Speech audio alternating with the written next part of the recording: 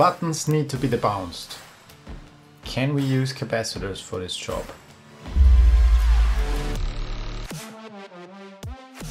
If you are just interested in the answer is no, you shouldn't use capacitors.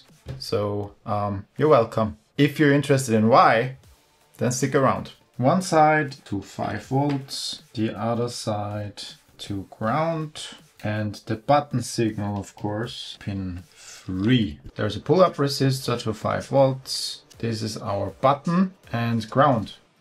Every time someone pushes this button, I would like to get a serial message to my computer.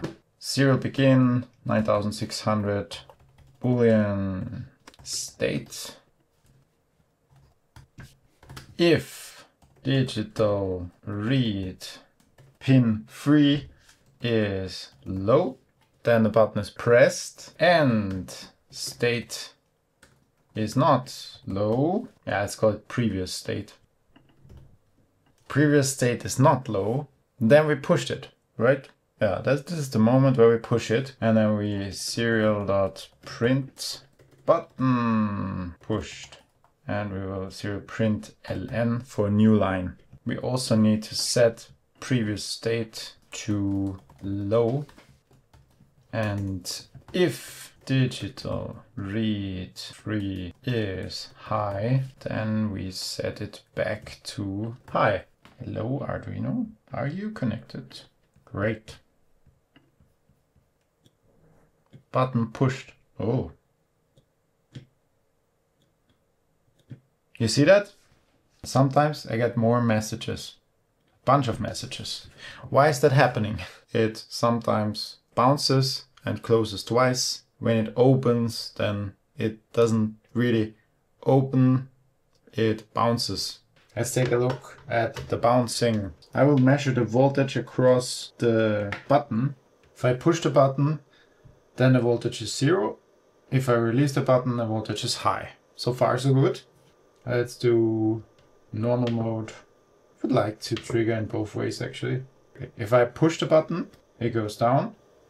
And if I release the button, it goes up. But if we zoom in, sometimes we push the button and it jumps back. Sometimes we release the button and it jumps back. Could we prevent this by adding a capacitor in parallel to the button? Now if I release the button and the voltage goes up, I could add a capacitor here that prevents these spikes, right? Well, let's have a look. I add a capacitor here. I push the button. It looks the same. I release the button. Oh. When the button is released, and the capacitor is charged by 10K. And I now pick the 100 nanofarad capacitor. So this results in this charging curve here. But if I play around with it, then sometimes we see something like this.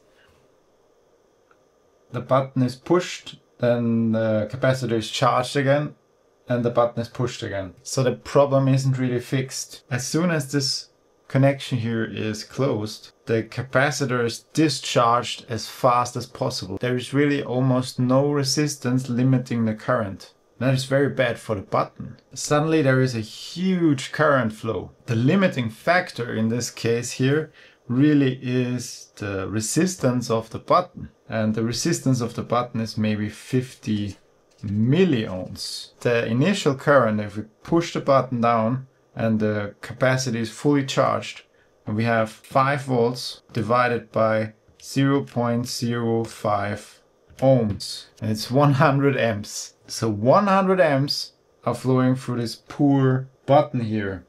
I'm sorry, button. I won't do this again. The best solution to debounce is just adding a delay. Let's add a delay. If the signal goes low, then we add a delay of 20 milliseconds. And I also add a delay into this here. So if I push the button, I get the message. If I release the button, I get no message. If I push the button, message, no message. Message, no message. Now it works pretty reliable. You can play around with this timing. Of course, you can make it longer if you don't expect the user to push like crazy. Please don't use capacitors, it's a very bad idea. You will have very high current flow through the button and the button will very quickly die. If this video was helpful, please don't forget to like, subscribe and hype.